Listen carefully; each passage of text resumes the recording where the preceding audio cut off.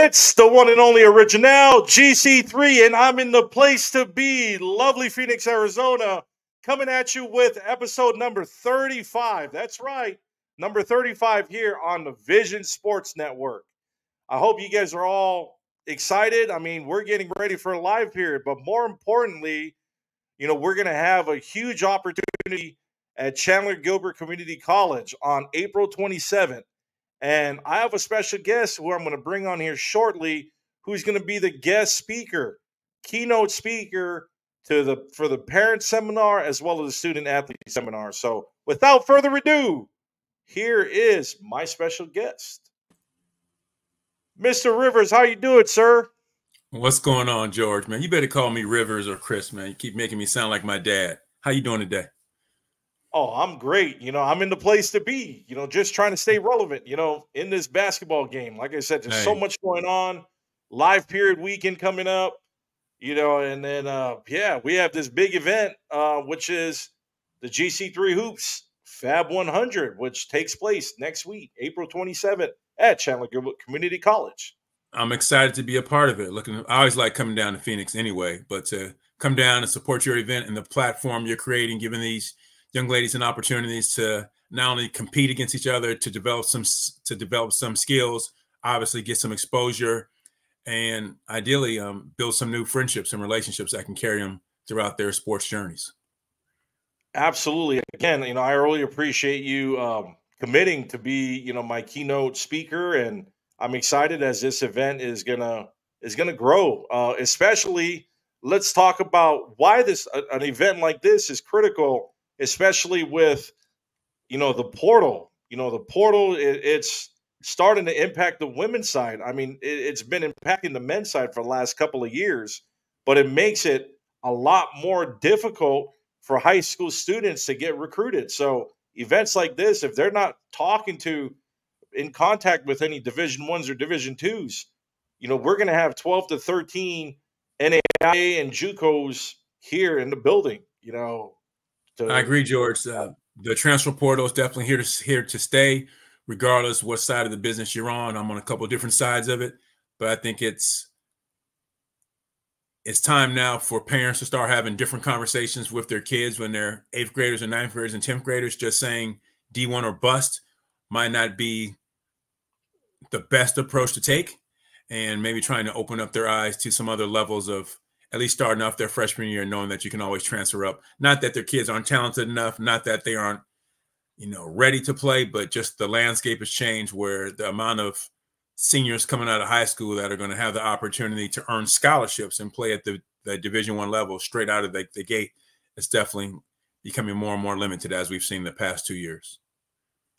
Absolutely. And I got off the phone with a couple of Division II's that they called me on the way home. Mm-hmm. And of course, they're out and about on the recruiting trail.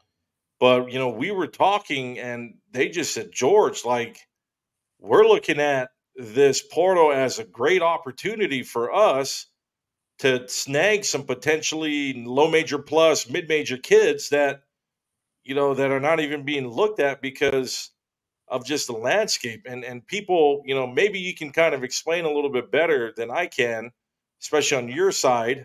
And what with your expertise and experience, what does this really mean for these kids? And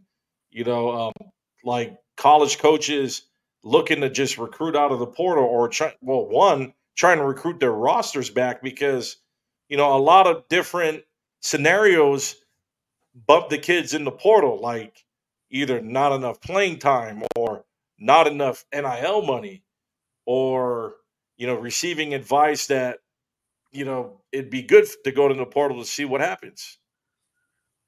Or the fourth one is sometimes some of our young people aren't as competitive as they used to be and are looking for opportunities to find the least path of resistance to get on the court. I think any reason is valid. It's definitely not my responsibility to tell any family what to do. I work at Excel Sports Management. I'm on the NIL recruiting side for basketball, so I'm working with multiple families who are current clients, and obviously I'm trying to recruit new families and athletes that we can service through their career journey and hopefully to the NBA. But as I think you alluded to, as we're seeing, I don't coach college. I've never coached college, but we all have multiple relationships in the college space. And what we are continually hearing from these men and women who work in that space is that for their job security and for their professional careers, that they need to recruit players that they feel good about are going to have a chance to come and step in and play immediately. And players who have proven experience at any level of college have better resumes than the majority of high school players coming in. There's obviously a certain elite level that we see, the top 100, top 120, that are going to always be in demand because they're super talented and they've proven that they are a little bit above everyone else. But for the majority of the kids who typically would have been recruited by some of the smaller D1 schools and are now not even being looked at. And I think that phrase you said, that most of the college coaches I talk to, and you've heard it too, they have to re-recruit their own players, or they choose not to re-recruit their own players in order to send a message that, hey, we don't want you here, so that they can go into the portal and try to get a player of a different caliber. So there's a lot of different moving pieces in this transfer portal space that there's a lot of good information out there. I think it's our responsibilities as champions of this game, people who love this industry, to give out as much truth as we can so that families can digest it, knowing we don't have a dog in the fight. I'm not trying to collect any collective payoffs off anyone. My kids are through with college, but I think that anytime we get a chance to share some good insights from a family that wants to listen, learn as much as they can, and then decide what they want to do on their journey with their child is something that we're here to do. No, absolutely. And again, I appreciate your input. And again, I know I still, the following on this podcast is growing, and I get feedback from one of the dads, and he calls me and he's like, George, like, this podcast is so informative, and you're bringing on people from different sides of the industry, and some of the topics and discussions. And I told him, hey, I'm still learning this whole podcast thing. I learn something new every day. But I said it's one thing that I am trying to do better is to do more than the casual conversation. And that's one thing I think I need to stop. Just stop for a little bit and reorganize and rebuild it. But so far, so good. The train's on the track; it's running. So I'm just kind of definitely running. You said this is episode 35, right? It's doing more than running. And, I'm learning, here and there. And it's funny because, like, even my sister, she chimes in and will watch, and she's like, "Can you take a picture of your podcast studio? Like, it looks so professional." And I take a picture, and then she calls me back laughing. She's like, "You're so creative. Like, you make everything look super amazing when it's really just a small spot in your home office." And I said, "Hey, I'm on a teacher's salary. I'm trying my best." And she's like, "No, it looks amazing, but it is a studio." And then, when I invite guests, I'm like, "Yeah, we're going to go to the studio." And they're like, "Is it a physical studio?" I said, "No, it's here on the internet. It's a digital studio." And, I have the control over, different things. And, one of the coolest things about this platform, which I did, was I did a listening party. So I provided color commentary, play by play for the state championship games. I couldn't rebroadcast the state championship games, but I ordered the pay per view, and I just watched the video and called my own, color commentary and play by play. And those are for people, especially with the smaller schools that are way out on like the reservation, out in the middle of nowhere, but they do have a little bit of internet signal, and they know how to get on my YouTube channel. So I did that, and I remember the one game I had like over 3,000 views, like on that live casting, and we did it on this. Yeah, well, I had George, the Arizona basketball community and greater, even outside of Arizona, they are looking to you to be a leader in the space. They know that you're going to deliver truth. You're going to bring on guests that have insights and opinions that can help them better help themselves as athletes or coaches. And people know that, your only objective is to be someone in the game who is respected and truthful and have a good time. No, absolutely. And again, I really want to thank you for joining us today. I mean, that's clear cut, everybody. I mean, we still have space available. for the FAB100, again, there's more information on my Instagram and my website. You guys can please follow me. You know, my What are the Instagram grades for that, handle is George? right here. What are the grades of the young ladies that can participate? So the grades of the young ladies that can participate are 7th grade through 12th grade. Okay. So that's for the 24-25 school year. Well, actually this school year. Yeah. So 7th through 12th grade. You know, I got a majority of the kids are traveling in from outside of the Phoenix area. The vast majority are coming from Tucson. I have some from coming from the north part of Arizona. I even got a kid flying out from Hawaii. She's coming from Kauai, the neighbor island, to come to this event. And you know, I was able to speak to her family, and you know, they're just real, you want to, you know, give their daughter any type of opportunity. Um, you know, especially you know, they said, "Wow, that's a lot of schools," and you know, we're realistic. You know, we don't think our daughter will be you know, a high major, you know, Division One athlete. I said, "Well, you never know, and it's good to, you know, come out and see, you know, see play against different kids." You know, besides that, she'll get a lot out of the skills and drills. You know, the family and herself will get a lot from you, the guest speaker, give a lot of valuable information, and you know, to kind of help them understand the recruiting process even better. And you know, that's the goal. Yeah, speaking of the recruiting process, you referenced that there's a dozen plus schools that'll be in attendance. Can you share some of those that have verbally committed to attend right now? Yeah, so as of right now, I got Cochise College from Douglas, Arizona. I got Arizona Western. I got Eastern Arizona. I got all the Phoenix areas such as Glendale, Phoenix, Chandler Gilbert, Mesa Community College, even some of the smaller 4-year schools like Ottawa University, Park University. Another one's Yavapai College. And then I have a school coming from New Mexico, Navajo Technical University, is going to send an assistant to just be there to evaluate the student athletes. Justice College, one of the newer schools here in Arizona, they're a small Christian college Mm-hmm. transitioning to an NAIA. So here So it in the sounds like next there's a year. lot of opportunities for players from multiple ages. It sounds like since you're going down to 7th grade to get noticed, get identified, maybe reaffirm their status, get introduced to some different levels. And I think that's great for the parents and the young athletes that'll be able to participate. And I think it's one of our responsibilities is just to educate families that the Division II level, for those who don't have experience in it, and the JUCO, that there's intense competition in all these levels of basketball. Obviously, the Division I level is the aspiration for many, but sometimes I think people just don't understand how competitive it is at the other levels, and that how much work goes into it just to get on the floor is more than they realize if they haven't already been through it or had a child play at that level. No, and I agree. I remember this happened to me, I want to say about 2 years ago, where I had a family I knew, and you know, the dad was like, "Oh, my son should just play junior college ball. That'd be good for him."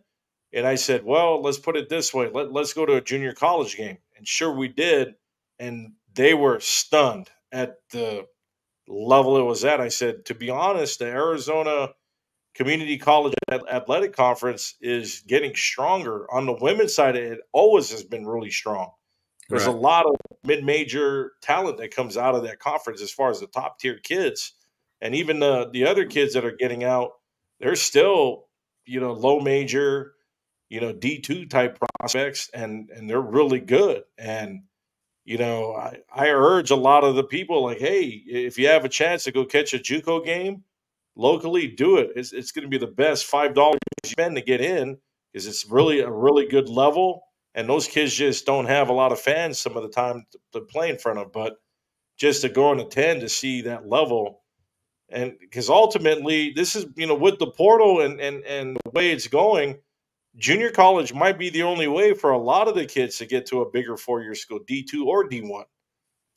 Yeah. And we all have different paths on this basketball journey. My son was able to play 1 year of JUCO coming straight out of high school right before COVID hit, and he had a really quality experience. And I was one of those dads who thought I understood every level of basketball, but until I got there, got to watch him play 20 to 24 games. And we live outside of Portland, Oregon, so we play teams from throughout Washington and up and down the state of Oregon. How many young men at that point were just committed to pursuing their basketball dreams, and we're getting after them. We're working hard and we're physical, and the coaching was high level. So I would encourage families to hopefully have someone in their circle. I like to use the term truth teller, who can hopefully give you good feedback on where your kid is right now. As you said, not saying where a kid can't get to, but just having realistic expectations, no different than, you know, that if you're a student looking to go to college just for academics and you're not a 4.0 above, your chances of getting into an Ivy League school is going to be slightly difficult. So you got to have realistic goals where you're pursuing for college as a student, as you should as an athlete as well. But getting people who can help provide you with feedback if basketball is not something in your family that you have a lot of experience in.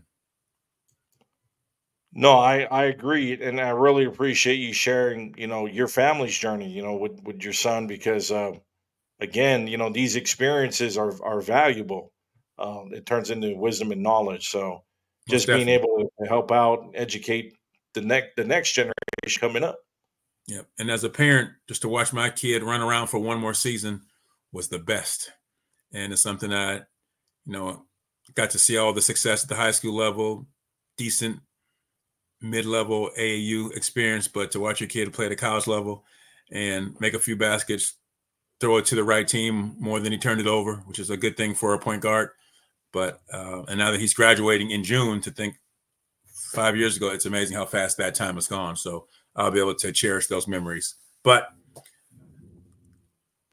I understand how stressful it is for families right now who are investing so much time in supporting their kids, whether you're the family that's driving them to training every morning at 6, so they got the trainer after school, or they're playing on a competitive AAU team and you're going to 3 days of a tournament and you're paying for parking, you're paying $15 and $20 per person through admission. And then you're like, gosh, this is exhausting. We're investing so much money. You just want to see a return on it. And I understand that, but I think that the sooner that we can kind of open up our eyes and our visions as families and see that there may be more opportunities than just those traditional paths, that we'll see that we can kind of fit into one of those, paths a little bit easier than we may have thought when we weren't informed on all those opportunities. No, absolutely, and that's what this Fab 100 is all about. You know, we're hitting a home run with it, and again, it's going to be Saturday, April 27th at Chandler Gilbert Community College, and I'm gonna be kind of finalizing that schedule on the Monday to release Monday as far as the rosters and also the actual schedule. So George, again, how do families sign up? families can sign up by the best, easiest way, just to DM me, because registration closes on Monday. Okay. DM me at Instagram.com/at GC3 Hoops, and then I will forward you over a registration link. If you have the GC3 Hoops app, which is on your Apple or your Apple iPhone or your Android, just look me up in the GC3 Hoops on the Play Store, and you're able to get to the registration link off of my app. Great. Well, I'm looking forward to flying in town, and I'm definitely looking forward to going to one of my favorite restaurants. So I'm not going to say what it is since they're not a sponsor of the show, but I'm definitely looking forward to it once I get there. Absolutely, and we'll catch up. Like I said, because my Fridays begin today. You know, my regular job, I'm off Thursday nights, my Friday nights. So super grateful for my new job that I got. I started there in January, and Great. it's just been great because there's a lot of work-life balance, which is critical. I know my children enjoy it, being able to for me to sometimes just pick them up on a Friday. Just I'll pull up to their school and they're just like, wow, Dad's here. So Good. it's Well, definitely great. So on, again, on Chris, behalf of the as always, basketball community, George, we thank you for just being consistent with this podcast. I'm honored to be on number 35. I know I might have been on one of the first few when you were just getting started, and you've definitely elevated the graphics. I'm not sure if you can make me look any more handsome than I usually am, but you can work on that in the editing process. But no, you are a true champion for the greater Arizona basketball community, and you give voices to those who often don't have them. And I know that you're going to change some lives by all of your contributions to the game of basketball. So thank you. No, thank you again. I appreciate all your support. But anyways, Chris, I'm gonna put you backstage, and we got some announcements. So again, appreciate it. Peace out, Mr. Rivers. And guys, just a few announcements. My first announcement is the spring issue of the GC3 Hoops magazine. This is volume 1, issue number 5, featuring the Tucson Swarm. Southern Arizona is one of their premier, it's Southern Arizona's premier program. They're loaded high school, middle school, and episode, or excuse me, the article is up right now, gc3hoops.com. And then we also got a breaking news announcement.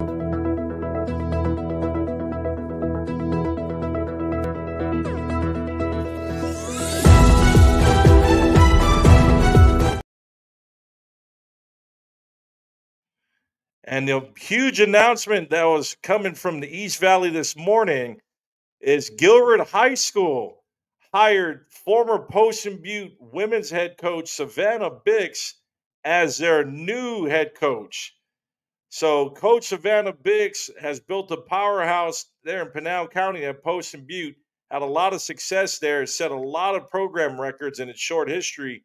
She now takes over the Gilbert High program that was last led by Colton Walker, who turned that program back into a competitor. So the great thing is Coach Bix is going to be my guest for tomorrow. So again, I want to thank you all for all your love and support. If you're not subscribed, go ahead and subscribe. Go to youtube.com/ at Vision Sports Network. And that's where the show. And that's all, folks. I appreciate you guys and have a great evening.